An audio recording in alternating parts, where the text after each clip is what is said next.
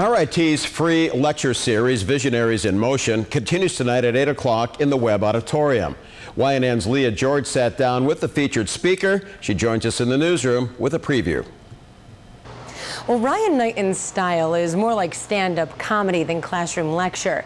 The Canadian-born author, screenwriter, and professor was 18 when he was diagnosed with a congenital syndrome that blinded him over the course of 10 years. Knighton thought the Visionaries in Motion series sounded like an opportunity. Hence the irony of the blind Canadian. Knighton says the lecture series fit in with a trip to New York City. He's writing a film for the animator of Ice Age about a 19th century bisexual balloon aeronaut, and a travel book called Nothing to See Here. The father of a 4-year-old girl calls his book about being a blind dad nothing short of a thriller.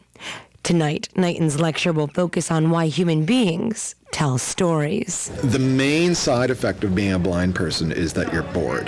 That's the main affliction. You know, other people have conditions that cause pain, mine causes boredom.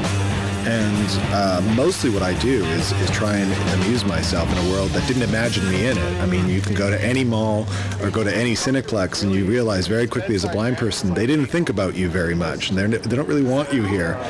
So I've spent the last 20 years trying to build a life and a writing life that, you know, cures me of my boredom. Knighton uses the famous Stephen Hawking voice on his computer when he writes and refuses to upgrade for fear of losing it. He also designs a new tattoo for himself every year. It's like I have, you know, 3 blindfolded mice, and then of course they're hungrily looking at the eyeball on a mousetrap. I have a blindfolded dragon. Everything I have is blindfolded. And I've never seen the images. And it's just sort of my own private thing. Just because you're blind doesn't mean you don't get to have an image. And I thought, well, you know, I'll do the very thing that you shouldn't do as a blind guy, which is make your own images.